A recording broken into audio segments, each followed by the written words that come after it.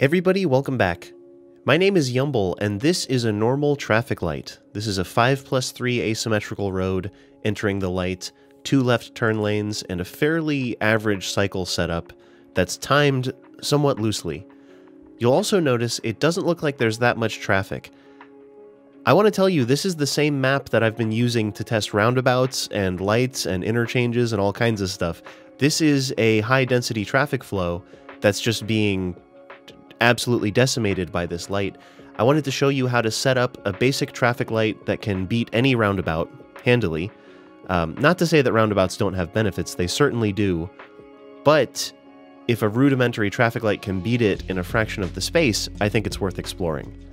I also want to show you how to set up lights on some common interchanges as well to help traffic flow in your city.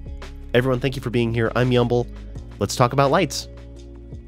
Before I show you how I built this light, I want to show you what's going on in the intersection, because I think most of where the light actually gets its power from is how lanes are used when approaching an intersection. So, for example here, I'm using a 5+3 asymmetrical road, so 5 lanes in one direction, 3 lanes in the other. The reason I'm using 5 lanes is so we can get some dedicated turning lanes.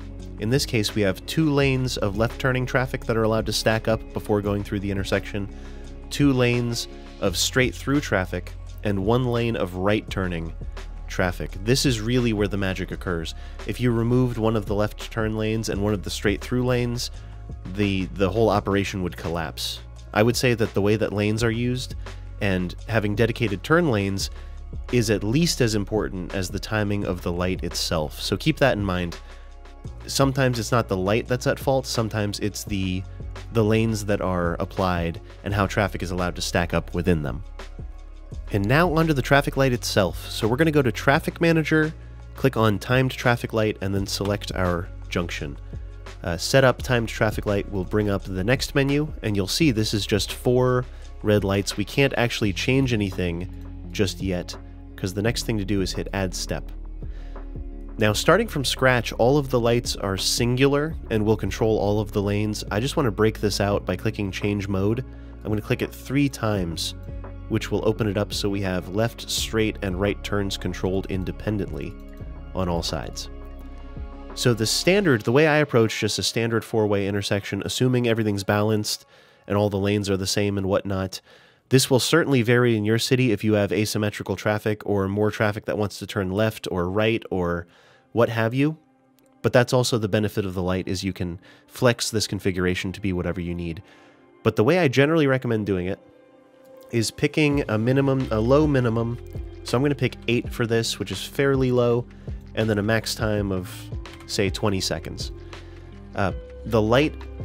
The phase that the light is currently in will always last at least 8 seconds, but no more than 20 seconds, but it may also change in between as affected by these things here. So after minimum time has elapsed, switch to next step if, I'm going to leave this on default, more waiting than driving, and I'm going to turn the flow sensitivity down to 0.3 rather, which will yield very long green/red phases. So it's erring on the side of staying where it is. It's not going to change too quickly in between those times. I'm good with that. So phase 1 of the whole light, as far as the actual greens and reds go, I'm going to do opposing left turns, and I've picked these arbitrarily. I could have done the other side, but I'm doing these, so that's great. So we've got our... there it is. We've got our left turns set up. So this is these 2 left lanes. This one corresponds to these 2. On the other sides, where I've done nothing, we can actually activate their right-hand turn greens. Because the left-turning traffic here doesn't conflict with the right-turning traffic here, we can allow those to do their thing. And I'm going to hit Add on that left turn cycle. Now we have to do the opposing left turns. So I'm going to hit Add Step. And you'll notice it carried over our timings, 8 to 20, more waiting than driving, 0.3, that all carried over from cycle 1. And we just have to change this to the opposite. So I'm going to allow, I'm going to turn off the lefts and allow them to turn right. I'm going to turn off the rights and allow them to turn left. So that's great. I'm going to hit Add. That looks correct to me. So there's 2 phases out of 4 done. Now we have to address the straight through traffic. So my logic here is I've already got a lane turning right in front of me. So both of these opposing sides are turning right already. I'm going to hit add step, and I'm going to allow the lanes with right turning traffic to go straight. So we're going to have 2 right turning phases in a row, which is great. There's only 1 right turn lane, so it's nice to have a continuous right turn that's just allowed to go nuts. So that's great. I'm going to turn off the lefts for this traffic. These entire sides now must stop because straight through and right turning traffic is going on both sides. I'm going to hit add, and one more step. I'm going to hit add step again with the same settings that you can change if you need to. I'll let them carry over for now. I'm going to stop our going traffic and let our straight and right turns for these sides go. And that will be our final phase. I'm going to hit start to allow the light to begin running, and I'm going to unpause the game and let traffic start arriving, and we'll see how this handles it.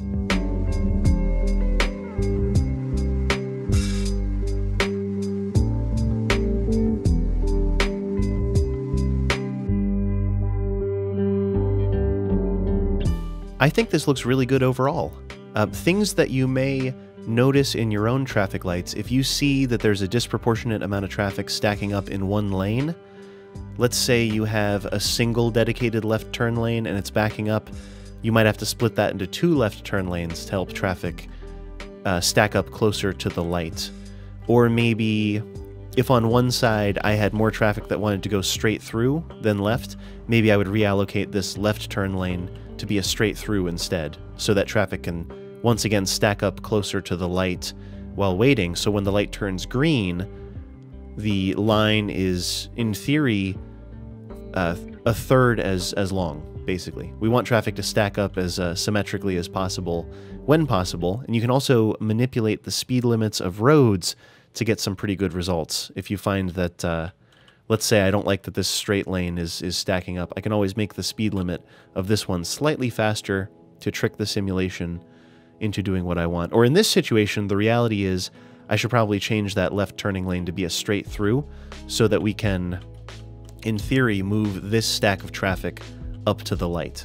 Something like that. But yeah, as your city evolves, you may have to change things. The timings may have to change, but I'm a big fan of changing the composition of the roads and adding and removing lanes in order to get some great results. Here we have a single-point urban interchange. I actually have a video dedicated to how to build this one, but today we're going to focus on the light. All of the ends are free-flowing, so there's no lights required at any of the end pieces, but all of the lefts do converge at this center point here.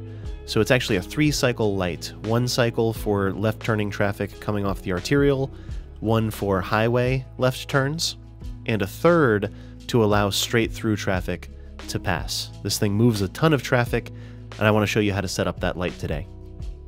Building the light from scratch, we're going to select Traffic Manager, Timed Traffic Light, and click on our junction to set up the timed traffic light.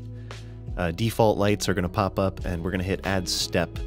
For this one, the modes of the arterial lights need to be changed, but the left turns from the highway can stay as a single light. So we're going to swap these modes to dedicated left turns. That's all that matters. As long as there's a dedicated left turn on the arterial, we're good. Timing-wise, I'm just going to do 5 to 15, which is kind of a good, rather low amount, I'd say. And same settings as last time, more waiting than driving, which is default, and a flow sensitivity of 0.3. The reason I tend to pick 0.3 is because that's what comes up with a control-clicked traffic light. If you control-click with a timed traffic light, it'll do this setting, so I've grown accustomed to it, though the cycles do need to be custom for this. So 5 to 15 is good. The first phase that we will do will be greens coming off the highway. So our left-turning traffic from the highway can come on. We're going to hit Add, and Add Next Step.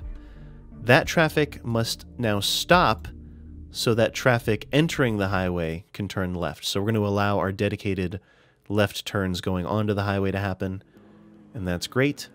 And this is a 3-phase light. After we've added that step, add the 3rd step. I'm going to stop that left-turning traffic, and we're going to allow the straight-through traffic to go. I know this says straight and right. Really, it's just straight through. and that is the third phase. So hit add, I'm going to hit start on the light, and I'm going to let it run for a minute to get some traffic in it.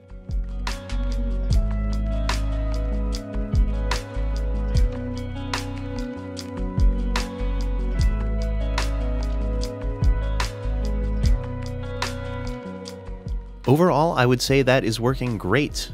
I think that the left turn cycles can stay short. I might recommend increasing the timing on the straight through traffic on the arterial, but for now it's actually working great. Of course, this is an interchange, so it's a service interchange designed for getting traffic on and off the highway. This is a much higher flow than a typical four-way intersection or a roundabout or anything like that. So this is not even in the same league, but it is important to know how to set up a light on an interchange like this. Let's do another one. We have now arrived at my personal favorite, the Partial Cloverleaf.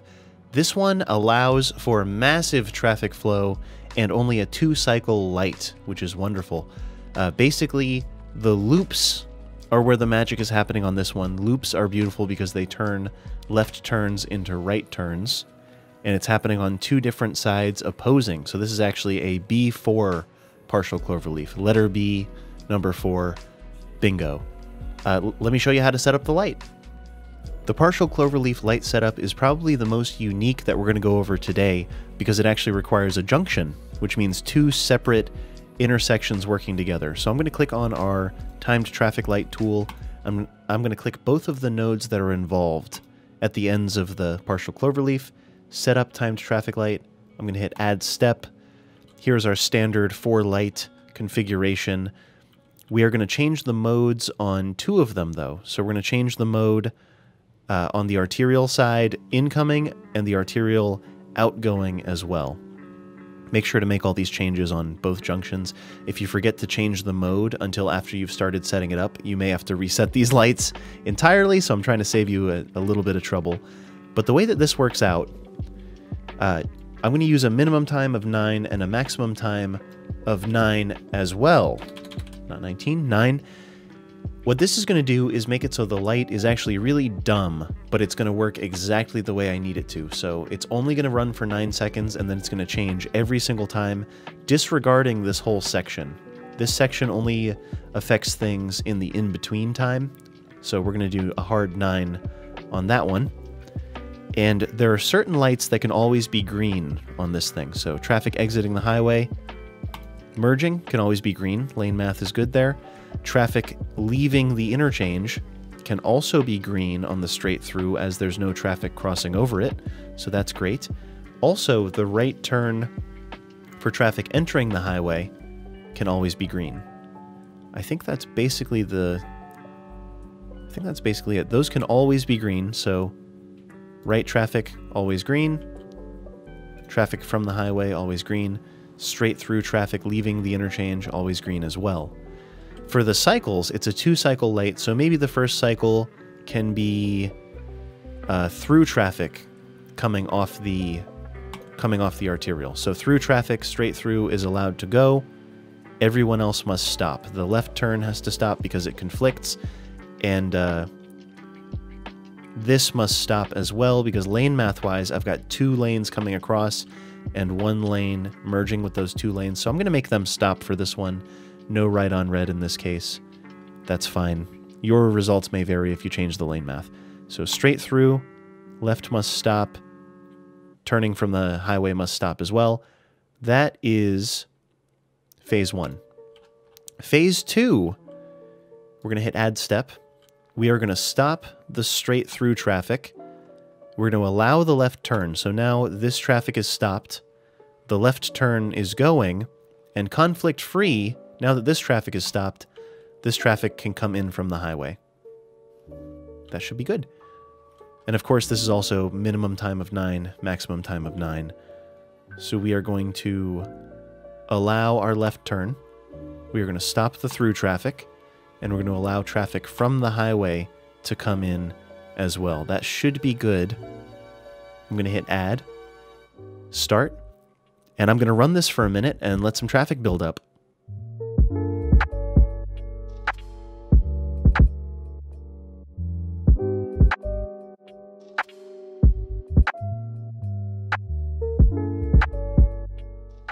think this is about as built up as traffic is going to get on this thing. It is destroying traffic. It's great. Love a partial cloverleaf. I want to explain why I timed it the way I did, though. So it's a two-phase light, and we've just started state 1. You can see in the green there, we're at state 1, 9 seconds to go. So this traffic is about to be allowed to go across the bridge. What I've done is through trial and error, I've kind of established how long it takes for traffic to cross the bridge so that this light, this left turning light, which is currently red, will be green by the time they reach it. So let's see what that looks like. They're green now. 6, 5, 4, 3, 2, 1, 0. Now we're changing, so by the time this fella on the motorcycle gets here, it turns green. And as far as the left turning traffic knows, it's a one-cycle light. As far as they care about, they get to enter the junction and turn left and get out of there as soon as they got there. So it just swings back and forth between those two phases, allowing traffic in, allowing traffic to turn left immediately, and then the cycle continues. And there's always plenty of time for this right turning traffic. I'm not too worried about them. The through traffic and the left turning traffic are the main concerns here. But that is my logic when setting up a partial cloverleaf. Everyone, thank you so much for checking out how I approach setting up lights in City Skylines. I think the best part of the game is the traffic simulator, and timed lights add a lot of flexibility and a whole new mini-game to the game at large, so I would strongly recommend using them in your city. Feel free to subscribe here. I try to make 2 YouTube videos a week, tutorials, builds, whatnot. We also have a community Discord, so feel free to come by and ask questions in the Discord and post pictures of your city, all that fun stuff. I also stream twice a week on Twitch. Everyone, thank you so much for hanging out. I've been Yumble. I'll see you in the next stream or the next video.